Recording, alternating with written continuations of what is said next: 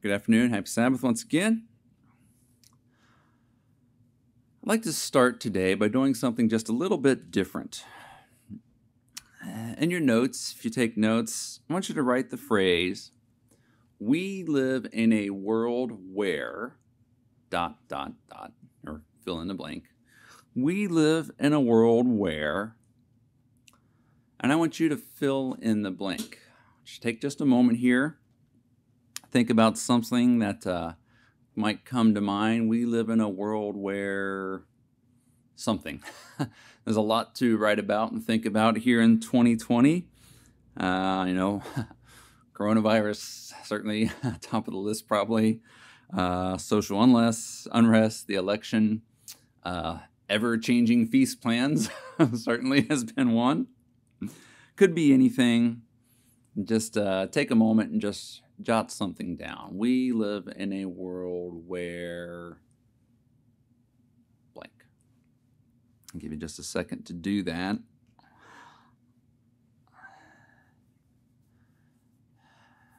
I know 2020 has been an unusual year thus far. It can be a little unsettling. It has been a little bit unsettling. So when you wrote down, we live in a world where blank, what'd you write? What'd you write? What came to mind? Well, answers might vary. I think about, my own answers there. We live in a world where things are easily disrupted, I think is something that certainly comes to mind over the past 6 months. We live in a world where there are angry people.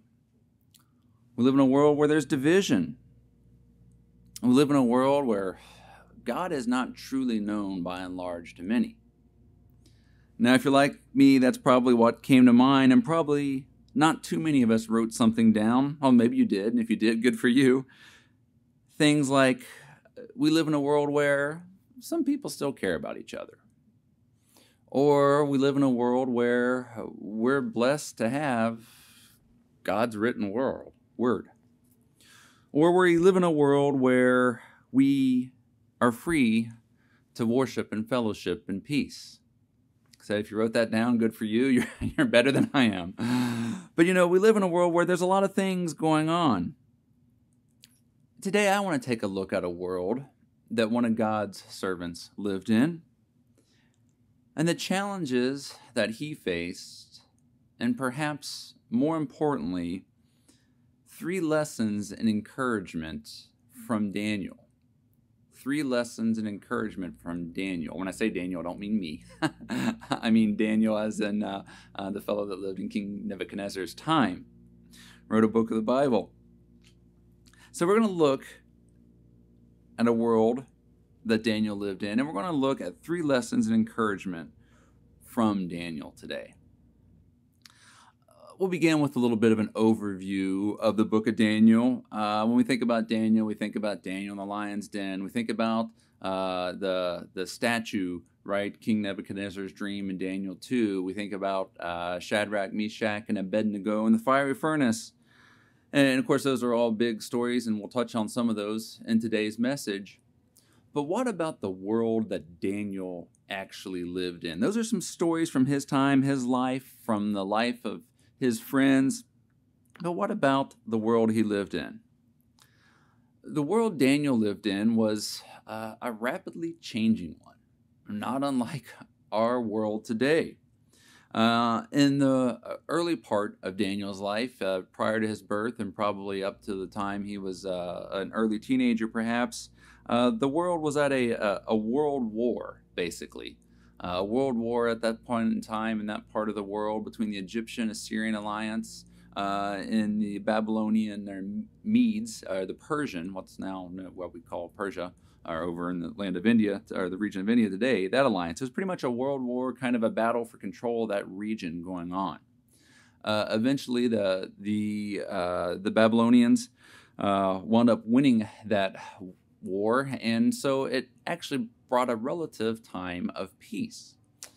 Some of that fallout, though, was that Jerusalem was captured, of course, And when Daniel was very young, they estimate somewhere maybe between 5 to 15 years old, he was taken back to Babylon, where he was to be educated as perhaps the bright future of the Chaldeans or the Babylonians. They educated him. They had plans for him as a future leader to help in their empire of the world.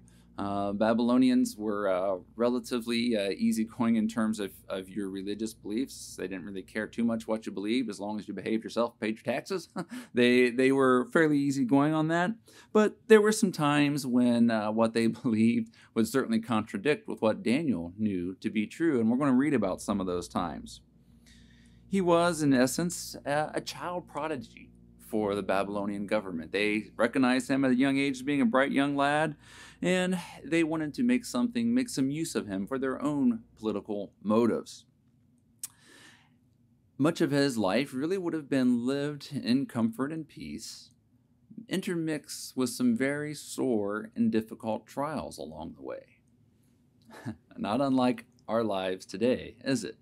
That's the world he lived in. Some difficult trials here and there. Most of the time things were okay, but always changing. Again, I think we can probably all identify with that. So let's pick up the story. We'll start at the beginning of Daniel. Daniel 1, verse 1. Again, just to get some context here.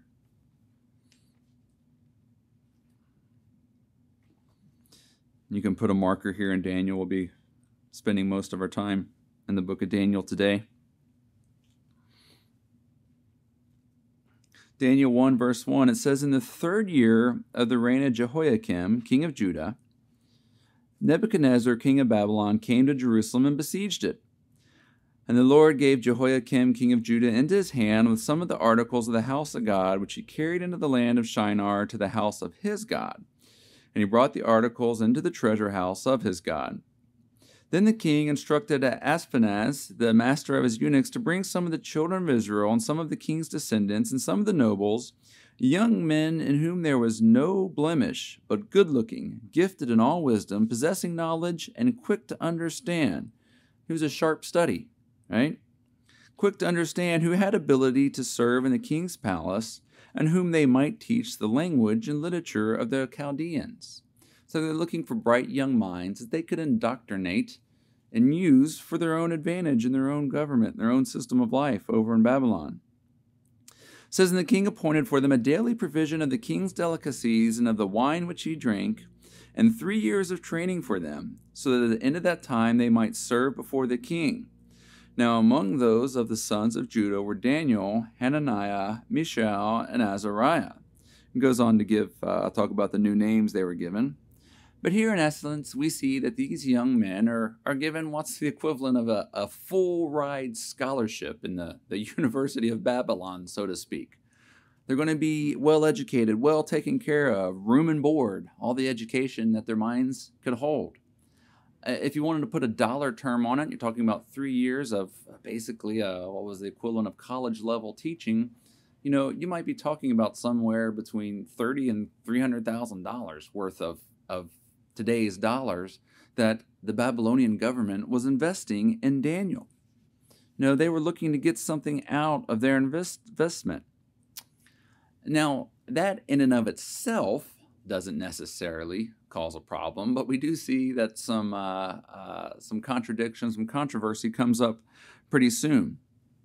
Verse 8 says, "But Daniel purposed in his heart that he would not defile himself with the portion of the king's delicacies, nor with the wine which he drank. Therefore he requested of the chief of the eunuchs that he might not defile himself. Now God had brought Daniel into the favor and goodwill of the chief of the eunuchs." So apparently Daniel was a likable enough guy.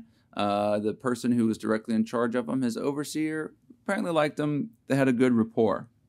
It says, "And the chief of the eunuchs said to Daniel, I fear my lord the king, who has appointed your food and drink. For why should he see your faces looking worse than the young men who are your age? Then you would endanger my head before the king." And the king's eunuch here is saying, "Do you know what you're doing to me? You're putting my life at risk." The king comes, sees you guys looking underfed. He's going to say, "Hey, how come you're not taking care of these young men?" So Daniel was in a little bit of a tight spot here, right? On one hand, he had been shown much favor. He had been given tremendous opportunity. And one way you might look at it and say he sort of owed it to his overlords, as it were, not to be a problem. But yet there was pressure put on him to do the wrong thing, to partake of these things. We don't go into a lot of detail here. We're not told exactly, but it seems probably some unclean food, probably some ritualistic things with the wine being sacrificed and offered to idols and things along that line. He was under pressure to conform to the world around him. Daniel was feeling a little bit of resistance at this point. Not outright oppression, but some resistance between his efforts to obey God and what those around him wanted him to do. He had to make a stand and resist the challenge. It was a tight spot, but no doubt with God's guidance, he comes up with a solution, potential solution here. Read about that in verse 11. It says, So Daniel said to the steward whom the chief of the eunuchs had set over Daniel, Hananiah, Mishael, and Azariah, Please test your servants for 10 days, and let them give us vegetables to eat and water to drink. Then let our appearance be examined before you, and the appearance of the young men who eat the portion of the king's delicacies, and as you see fit, so deal with your servants.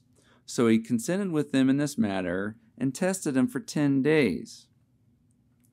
And Daniel says to this chief steward, he says, okay, put me to the test. Do you know what Daniel's actually saying here? He's saying, okay, put God to the test. Put God to the test. He put his faith in God. He put total faith that God would see him through this challenge. Now, I think in hindsight, Daniel would probably look back at this and consider this one of the more minor challenges he had in his life. But he put his total faith in God. Daniel lived in a world that challenged his faith in God. How about us? Is our faith ever challenged? I think it's safe to say it is, isn't it? Has the coronavirus challenged your faith on some level? Now, in one way, we might think, no, of course not. I still believe in God more than ever.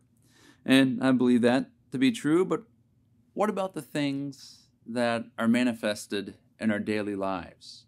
What about things like, the economy is really struggling right now. I don't know if I can quite really afford to pay my tithes. I might just have to fudge on this a little bit. Or, with kids being out of school, going to the feast, it's just an unsettled time. The kids are learning from home anyway. We'll just kind of, stay here and we'll just kind of do maybe a couple things around the house to make the feast special, without actually attending. And I understand, of course, there are legitimate reasons some are not able to attend. I'm not talking about that, but I'm saying, has our faith been challenged? Have we gone through this times and seen an opportunity in a place where instead of putting God to the test, we said, no, we're just going to kind of cave and go with the flow? Daniel could have said, you know what, it's not that big of a deal. It's just a ham sandwich or two.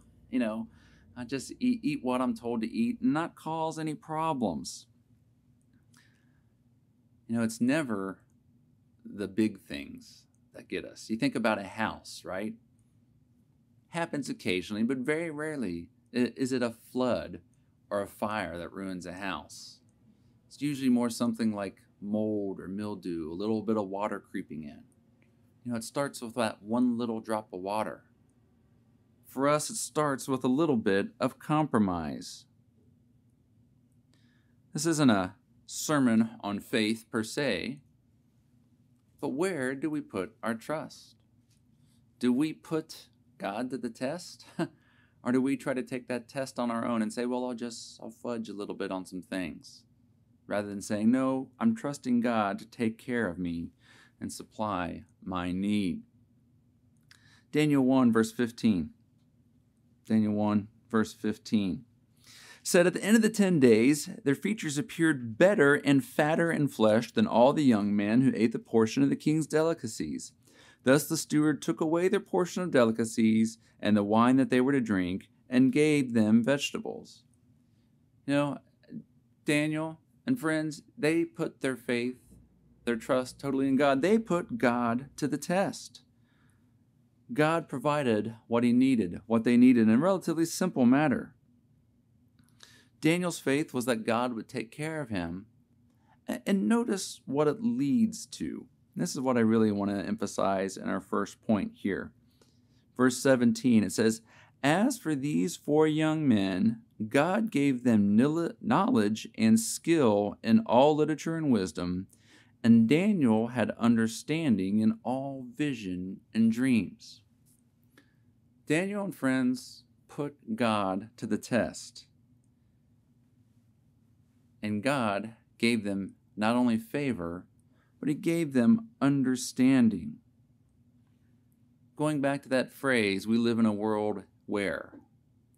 Now, in Daniel's time, Daniel lived in a world where, ... there was not understanding.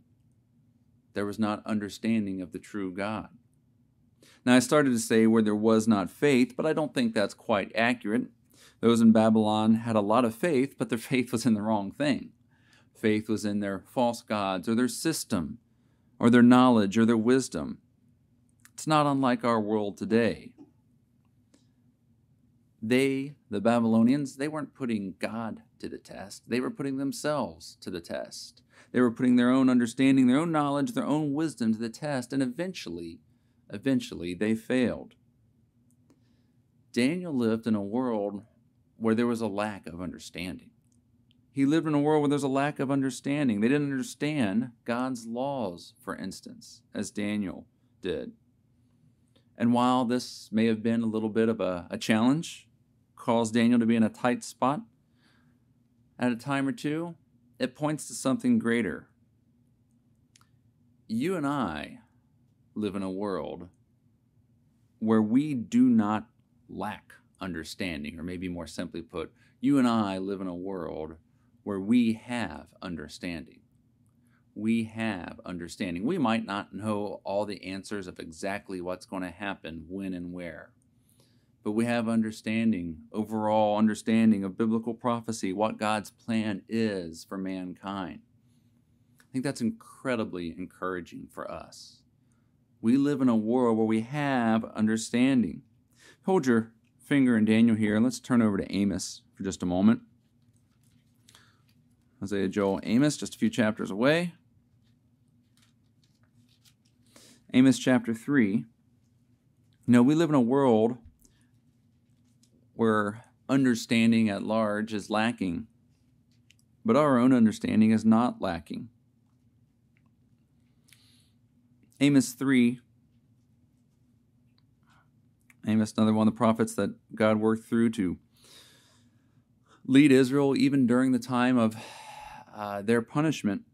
You know, God's explaining things to them. Amos 3 verse 1, it says, "Hear this word that the Lord has spoken against you, O children of Israel, against the whole family which I brought up from the land of Egypt, saying, You only have I known of all the families of the earth." Now God chose to work strictly with Israel at that point in time. The rest of the world didn't know that. Daniel understood that. It says, "Therefore I will punish you for all your iniquities. Can two walk together unless they are agreed?" Now here we read about a coming fall of Israel.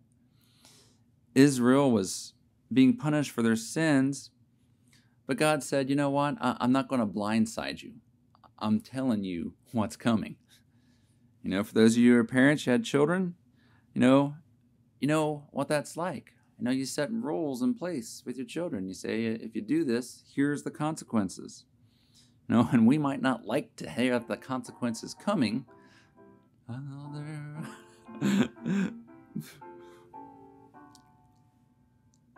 Instead fade out. I'm bringing the song for a moment. Okay, sorry.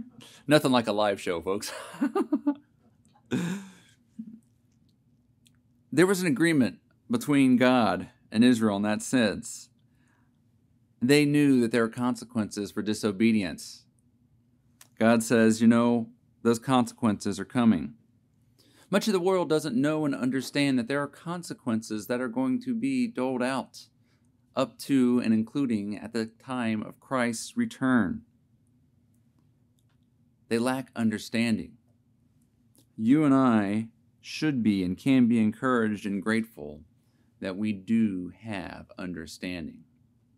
Our first point then is, you and I live in a world where we can be encouraged by the understanding God gives us.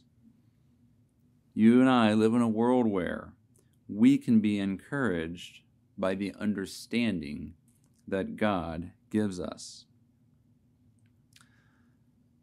Now, God blessed Daniel with this understanding, and that no doubt gave him some encouragement, but that didn't make all of Daniel's troubles go away. In fact, as far as that goes, things were really just kind of heating up for Daniel. If we go on into chapter 2 here, we'll read a little bit more of how things got to be pretty tight for Daniel. Daniel 2, verse 1 says, Now in the second year of Nebuchadnezzar's reign, Nebuchadnezzar had dreams, and his spirit was so troubled that his sleep left him. He was losing sleep over these dreams he had. Said, Then the king gave the command to call the magicians, the astrologers, the sorcerers, and the Chaldeans to tell the king his dreams. So they came and stood before the king, and the king said to them, I have had a dream, and my spirit is anxious to know the dream. So he says, okay, I had this crazy dream, and I don't know what it means. Verse 4, the Chaldean spoke to the king in Aramaic, says, O king, live forever. Tell your servants the dream, and we will give you the interpretation. So, how many times have you done that with a friend? Somebody said, I had this crazy dream, and they tell you about it. And I say, well, what do you think that means? Of course, we give our take on what we think it means, and that's pretty easy to do. Imagine your friend saying to you, hey, I had this crazy dream. What did it mean? Well, what was the dream? No, you tell me. And that's basically where Daniel found himself, but there were some more serious consequences if he couldn't answer the question. It says, the king answered and said to the Chaldeans, my decision is firm. If you do not make known the dream to me and its interpretation, you shall be cut in pieces, and your houses shall be made an ash heap. However, if you tell the dream and its interpretation, you shall receive from me gifts, rewards, and great honor. Therefore, tell me the dream and its interpretation. He says, no, it's not the way we're doing it, guys. You need to tell me what it really means. Verse 7 says, they answered and said, let the kings tell the servant the dream, and we will give his interpretation. So there's a little bit of a kind of back and forth here. Verse 8 says, the king answered and said, I know for certain that you would gain time. In other words, you're buying time. It says, because you see that my decision is firm. If you do not make known the dream to me, there is only one decree for you. In other words, you ain't going to have to worry about anything else. It says there's only one decree for you have agreed to speak lying and corrupt words before me till this time has changed. Therefore tell me the dream, and I shall know that you can give me its interpretation. So he goes through all of this, and he says, nope, guys, you either tell me or it's off with your heads. So they're trying to buy time. Verse 10 says, the Chaldeans answered the king and said, there is not a man on earth who can tell the king's matter. Therefore, no king, lord, or ruler has ever asked such a thing of any magician, astrologer, or Chaldean. It is a difficult thing that the king requests, and there is no other who can tell it to the king except the gods, whose dwelling is not with flesh. Now the king gets upset. He says, for this reason the king was angry and very furious and gave the command to destroy all the wise men in Babylon. So the decree went out, and they began killing the wise men, and they sought Daniel and his companions to kill them. So some of the wise men seems were killed, and Daniel was, further on down on the list for whatever reason. Of course, we believe that God spared him, of course. But the decree goes out. It kind of reminds me of the old joke. There's a guy who's on death row, and he's supposed to be executed. And of course, tradition is that you get one last meal. So the warden comes to him and says, what do you want for your last meal? And the guy says, all I want is a nice bowl of fresh strawberries, straight out of the garden. And the warden says, strawberries aren't going to be in season for another 8 months. And the guy says, well, that's okay, I'll wait. And he's trying to buy a little bit of time here, okay? Magicians are doing the same thing. Daniel got caught up in somebody else's issue, didn't they? Now, who knows if the king would have gone directly to Daniel, maybe Daniel would have been revealed the dream, would have answered right there. But, the king started with those closest in his court. And the decree goes out. And now all of a sudden, Daniel is caught up in somebody else's problem. You ever feel that way? Ever feel like you're caught up in somebody else's problems? Maybe somebody else's pandemic? We think, hey, we didn't start this. Why are we having to deal with it? Daniel was in a tight spot. Here for Daniel and company, it's life or death. Continuing verse 14, it says, Then with counsel and wisdom, Daniel answered Arioch, the captain of the king's guard, who had gone out to kill the wise men of Babylon. He answered and said to Arioch, the king's captain, Why is the decree from the king so urgent? Then Arioch made the decision known to Daniel. It's pretty brave of Daniel just to even ask this question. I mean, nothing says that he even gets to ask a question, but again, it seems that God granted him favor through Arioch here and says, what's a king in a busy, so urgent to kill everybody? What's this all about? So Daniel went in and asked the king to give him the time that he might tell the king the interpretation. So, what the other astrologers and magicians asked for, Daniel got. So I think there's another lesson in there, and I think that builds on the faith that he put in God and the faith that Daniel trusted in God. He goes and asks for the same thing, really, that everybody else asked for, but he's given favor here because he asked. No doubt it did with humility as well. It said, Then Daniel went to his house, made the decision known to Hananiah, Mishael, and Azariah, his companions, that they might seek mercies from the God of heaven concerning the secret, so that Daniel and his companions might not perish with the rest of the wise men of Babylon. Then the secret was revealed to Daniel in a night vision. So Daniel blessed the God of heaven. Here we see a cycle listed that I think we can all identify with. 1, we have a problem. 2, we ask for some clarifying questions to try to get some understanding, whether that be clarifying questions to God, whether, it's an issue we're having with our health and we ask a question to the doctor, or with work and we ask a question to the boss. We ask some clarifying questions. He takes some time to share with others who are directly involved, not blabbing his business, but those who are directly involved here to his closest companions. We might do the same with spouse or a trusted coworker or friend. Take the issue to God. We get an answer from God, and then we give thanks to God for that answer. Now that all sounds pretty simple, but the trick is that sometimes there's a lot of time that goes by between a couple of those steps, particularly about that 4th and 5th step, the one where we ask God for an answer and it's revealed to us. Now that's where the real trick comes in. But in Daniel's case, the answer was given right away. Daniel was given the interpretation of the dream about the statue, and we won't go into all of that right now. It's not the purpose of today's message. But God reveals it to Daniel, who then shares it with Nebuchadnezzar. And notice then what Daniel says in verse 48. Verse 48, or what the outcome is in verse 48. He gives them the interpretation, and the outcome here in verse 48 says, Then the king promoted Daniel and gave him many great gifts, and he made him ruler over the whole province of Babylon and chief administrator over all the wise men of Babylon. Daniel went from a almost certain death to a tremendous promotion, and his livelihood had, physical, financial, material gain. There's a similar story for Daniel's 3 friends, Shadrach, Meshach, and Abednego, or for those of you who like the VeggieTales version, Rack, Shack, and Benny. And that's over in Daniel 3, and then we'll just kind of go through that real quickly. Daniel 3, verse 1, it says, Nebuchadnezzar the king made an image of gold whose height was 60 cubits, and its width 6 cubits. He set it up in the plain of Dura in the province of Babylon.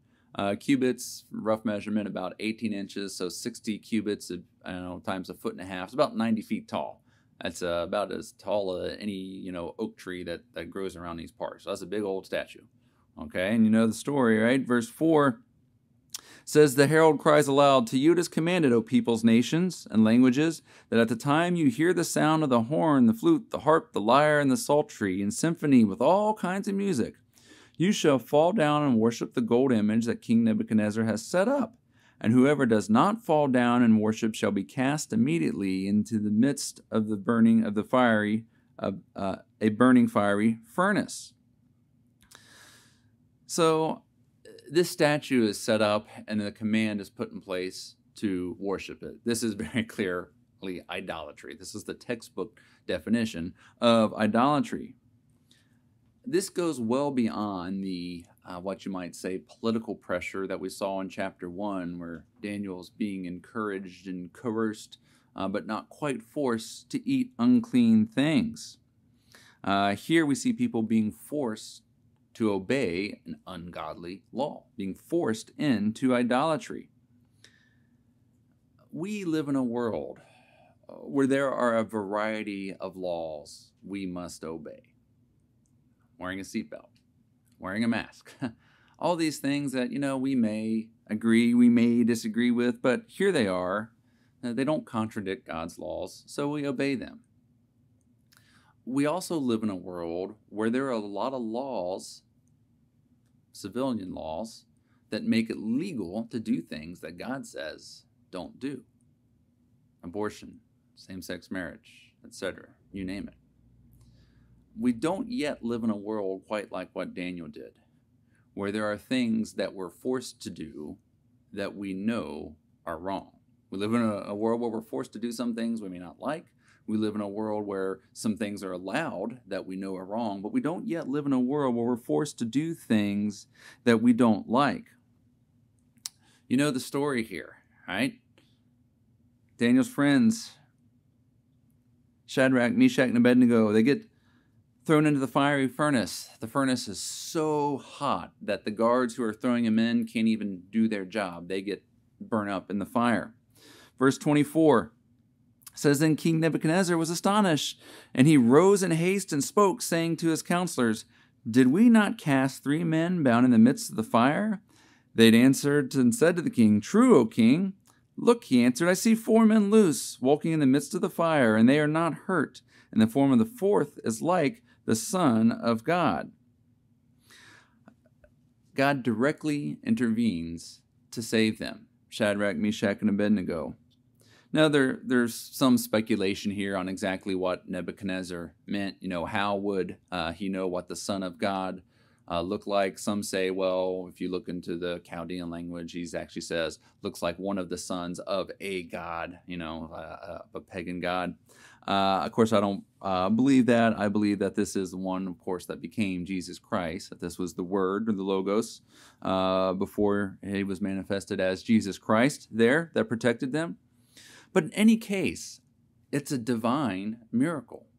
Other men who didn't even get into the fire died. And you know the story. Shadrach, Meshach, and Abednego, they go in, the ropes get burned off of them, but there's no smell of fire on them, and they're just standing there walking around. And I can't imagine what it was like for them to be standing in there. First of all, they're probably pretty amazed.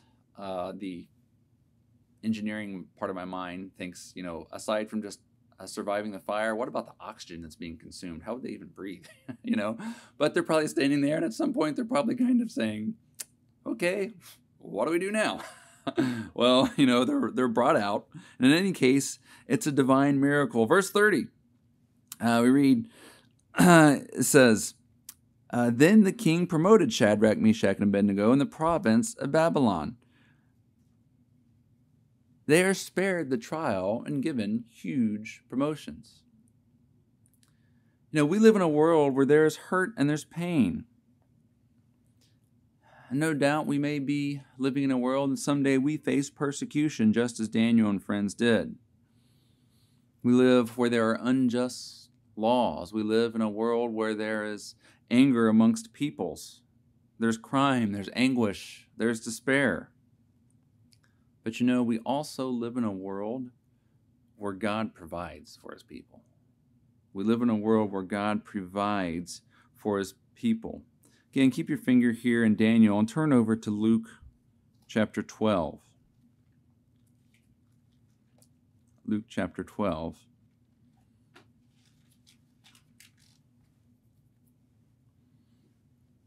I'll read a little bit take a little time and read here what Christ said about the subject of worrying about our physical needs. Luke chapter 12, starting in verse 22. Luke 12, verse 22, it says, Then he said to his disciples, this is Christ speaking, of course, says, Therefore I say to you, do not worry about your life, what you will eat, nor about the body, what you will put on. Life is more than food, and the body is more than clothing. Consider the ravens, for they neither sow nor reap, which have neither storehouse nor barn. And God feeds them. Of how much more value are you than the birds? And which of you by worrying can add 1 cubit to his stature? If you then are not able to do the least, why are you anxious for the rest? Consider the lilies, how they grow. They neither toil nor spin. And yet I say to you, even Solomon in all his glory was not arrayed like one of these. If then God so clothes the grass, which today is in the field and tomorrow is thrown into the oven, how much more will he clothe you, O you of little faith? What's God saying here? He says, put me to the test. He said, put me to the test. I'll take care of you. I will take care of you. I'll provide you what you need. Again, I said before, this isn't a sermon on faith, but I think we can see how closely faith and encouragement are tied. Verse 29, he says, Do not seek what you should eat or what you should drink, nor have an anxious mind. For all these things the nations of the world seek after, and your Father knows that you need these things. We understand we have a responsibility to work, to save, to budget, to do things like that, to take care of ourselves. But it's saying don't put excessive worry on these kinds of things. Do your part, but don't lose sleep over it. King Nebuchadnezzar was losing sleep over things he didn't understand. God says, trust in me, and I'll take care of the things you don't understand. Verse 31, it says, But seek the kingdom of God, and all these things shall be added to you. Do not fear, little flock, for it is your Father's good pleasure to give you the kingdom. We have concerns just like everybody else. We face trials, we have pains, but we also take great comfort in knowing that God does supply our needs. Maybe you've had a sore trial, the loss of a job over the Sabbath. Seemed like a big issue at the time. And where are you today? I've been through that myself. Was out of work, expecting our first child, needed a job, had the job, landed it in the bag, ready to start, and then they said, oh, by the way, you do have to work every other Saturday for half days. So I can't do that. I said, well, that's the job offer. That's what it's contingent on. I got off the phone and I sunk down on the floor and I put my head in my hands and I cried because I didn't know what I was going to do. I had no idea. About an hour later, I got a phone call from another employer who wanted to interview me. Went out there, interviewed, and talked to him early on about the Sabbath, the holy days, and the guy looked at me kind of funny and he said, I couldn't imagine asking you to do something that would compromise your faith. He said, you don't have to worry about that here. Got the job. God provided it. It seemed like a big trial at the time. But God opened a door. He provided in a way I didn't expect. We probably all have stories like that we could share. Christ's words in Luke 12 remind us of something critical. We live in a world where we have hope and encouragement through God's promises. We live in a world where we have hope and encouragement through God's promises, whether that be promises here and now or promises yet to be filled in the kingdom of God. We live in a world where we have hope and encouragement through God's promises. There's one final lesson I think we can learn about encouragement in the first few chapters of Daniel. Have you ever said to yourself, I wish I lived in a world where I didn't know the things I know. I wish I could just be ignorant, fat, dumb, and happy, as they say. Most often we talk about this when we think about things in terms of biblical prophecy. Ironically, one of the things we do take encouragement from, our first point, sometimes we sit there and wonder about, man, I just wish I didn't know what was going to happen. I wish I could just be ignorant and just go on in bliss. But consider what would have happened if Daniel didn't have that understanding. Consider what would happen if God didn't give him the understanding we read about in Daniel 1, verse 17. What if he didn't have vision and understanding of dreams? Well, in a worst case scenario, for Daniel, he would have died like everybody else. Now, if we didn't have the things that were revealed to us in the book of Daniel, you and I wouldn't understand the things that we understand today. Now, I do believe and understand that God may have chosen to reveal those in a different way so that maybe we would have them. But the things we know about the statue in Daniel 2, about the Babylonians, the Medes, the Persians, the Greeks, the Romans, the coming revival of the Roman Empire, that great stone cut without hands to destroy that. Without the book of Daniel, we wouldn't know that. Do you imagine not knowing those things? Again, I think, God would have revealed it in another way. Amos 3, verse 7 reminds us that God doesn't do anything without revealing things through his prophets. But for Daniel on a personal level, if he didn't know and understand the things that he did at that point in time, if he didn't have the faith to stand up and say something about it, he would have died along with all the rest. In the case of Shadrach, Meshach, and Abednego, we see a similar thing. They lived in a world where they did know and understand God. They lived in a world where God would provide for them. They knew that. What did they say? They said, King, whether God saves us or not, please know that, he's in charge and we're going to obey him no matter what. It took a tremendous amount of faith there. They put God to the test, and if they didn't have that faith in God, they surely would have died in that furnace, just like those guards did. In both cases, whether it's for Daniel or Shadrach, Meshach, and Abednego, they knew things. Instead of them being ignorant, God had given them understanding. He blessed them. He promoted them to prominence and wealth. And those are nice things to have. But God could only do with them the things that he did because they did know what they knew.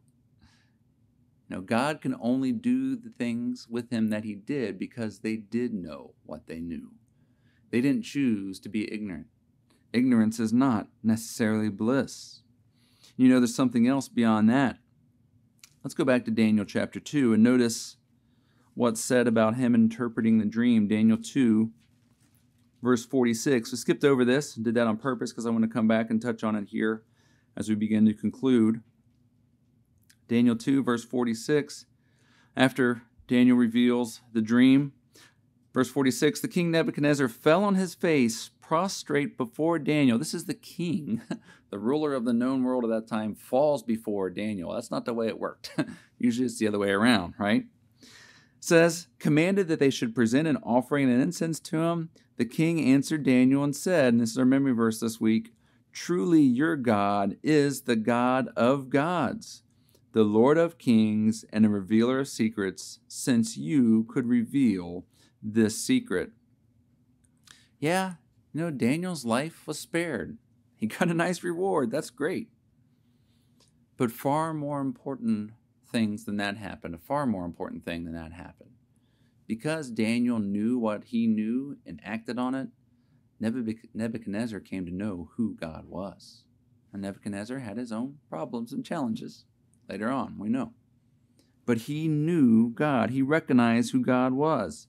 And the story about the fiery furnace over in Daniel 3, verse 28. Daniel 3, verse 28. This is after he said, look, there's 4 in there, and the one looks like the Son of God. Verse 26, it says, skipping on down to verse 28, it says, Nebuchadnezzar spoke, saying, blessed be the God of Shadrach, Meshach, and Abednego, who sent his angel and delivered his servants who trusted in him, and they have frustrated the king's word and yielded their bodies. They were willing to make the ultimate sacrifice because they put total faith in God. They put God to the test. Yielded their bodies that they should not serve nor worship any god except their own God. Therefore, I make a decree that any people, nation, or language which speaks anything amiss against the God of Shadrach, Meshach, and Abednego shall be cut in pieces, and their house shall be made an ash heap, because there is no other God who can deliver like this. Again, Nebuchadnezzar realized there was no other God. He came to know and understand who God was. He glorified God because of their faith, because of their understanding, because of their actions. Nebuchadnezzar came to know God, and others in his court did as well. Our third and final lesson then today is this. We live in a world where we can give others hope and encouragement by honoring and glorifying God. We live in a world where we can give others hope and encouragement by honoring and glorifying God. Daniel and friends lived in a world where people lacked understanding, and so they felt pressure on them to conform. But God blessed them, and He gave them the understanding, the tools, and the knowledge they needed. Daniel and friends lived in a world where they were persecuted for what they believed, to the point of death at times. But Daniel and friends put God to the test. God took care of them and provided their needs. Daniel and friends lived in a world where it seemed at times like a curse to know the things that they knew, where not knowing seemed like a safer, more comfortable option. But God used them, used their example and what they knew to bring honor and glory to His name.